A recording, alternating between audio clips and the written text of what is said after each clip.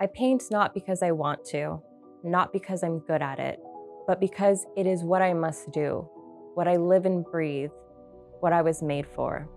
This is the very first quote that I highlighted in this book, An Enchantment of Ravens by Margaret Rogerson. And it literally was just the first quote that spoke to me. And after finishing it, I didn't realize how much weight that quote held for this book. I went into this book with very little expectation. I was visiting my family for the holiday week. I knew I couldn't start A Court of Wings and Ruin because I wanted to give that my full attention. And I just wanted something like fun and simple to read. And this is a YA fantasy. So I was like, great, let's do it. It truly was that. And I didn't think that this book would melt my heart as much as it did. And it made me LOL a lot. Half the time my boyfriend was like, what are you laughing at? And I was just like, oh, Fae things.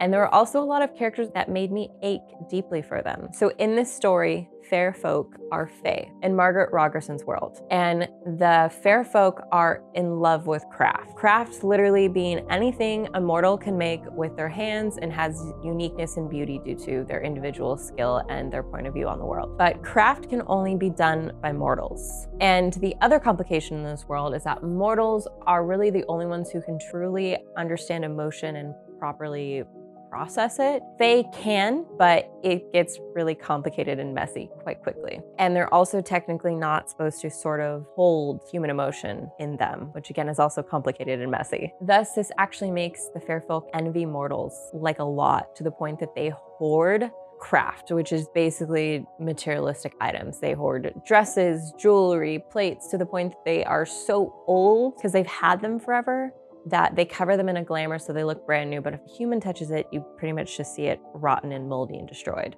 And normally when I read fantasy books, I'm like, I want to be immortal, that seems so cool. But this book actually made me feel great sadness for immortals in this book, specifically due to this tragedy. Why do we desire, above all other things, that which has the greatest power to destroy us? This is said by Gadfly. He's from the Spring Court, so he is fair folk, and he's talking to Isabel, and he's just sort of recognizing that like the things they love the most can actually destroy them. Like they're literally not even meant to do craft because it can be harmful. The emptiness I've glimpsed within your kind frightens me more than death.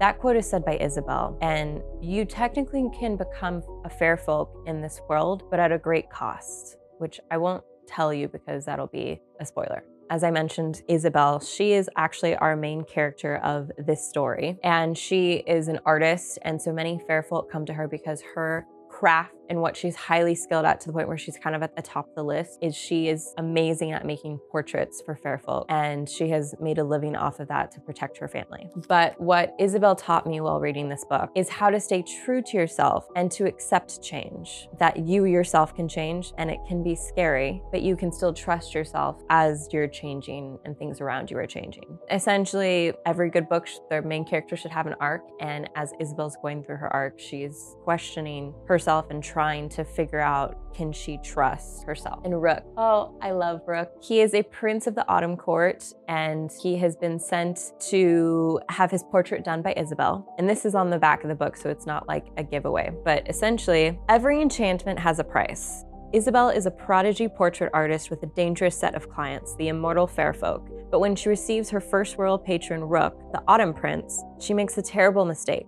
She paints mortal sorrow in his eyes, a weakness that could cost him his life. Furious, Rook spirits Isabel away to stand trial for her crime, but something is seriously amiss in his world, and they're attacked from every side, forced to depend upon each other for survival. Their alliance blossoms into trust, perhaps even love, a forbidden emotion that would render both their lives forfeit. What force could Isabel's paintings conjure that is powerful enough to defy the ancient malice of the fairy courts? Rook is like so charming. I love the way that Margaret wrote fair folk and then how that came out in Rook specifically. And his flaws, essentially fair folk flaws, made him that much more adorable and lovable, even when I was irritated with him, just as Isabel was. But fair folk can't lie about literally like anything, not to like give anything away, but like when he's trying to compliment her, he sort of says like how he hates how short her legs are, but that's his way of complimenting because he's learned to like it. And again, he's struggling with expressing his feelings at the same time. But he is able to come to terms with change a bit more than Isabel. At first, it frustrates him, but he seems to lean into it more and accept it because it kind of feels like he has no other choice at this point. And he sets the example for Isabel, and he never forces her into anything unless she wants to. So he just sets an example for her. And he respects her choices that she makes, which leads me to, this is not your typical love story. Isabel is a team player, but she also knows how to protect herself. In the stories, maidens drank poison and jumped from high towers upon hearing of their prince's death, but I wasn't one of them. I still wanted to live.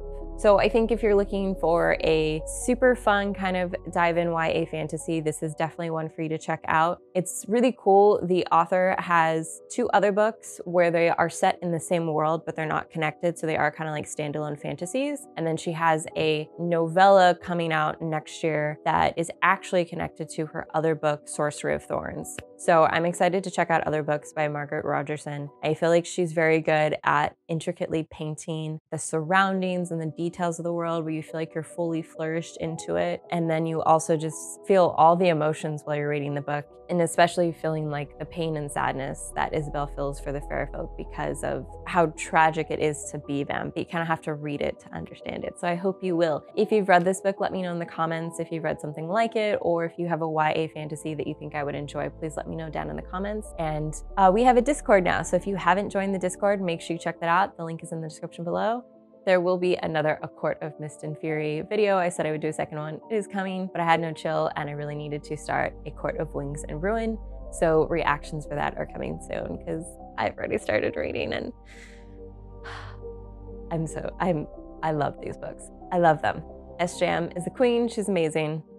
Obsessed. Utterly obsessed. Anyways, thank you so much for watching. I'll see you in the next video. Bye.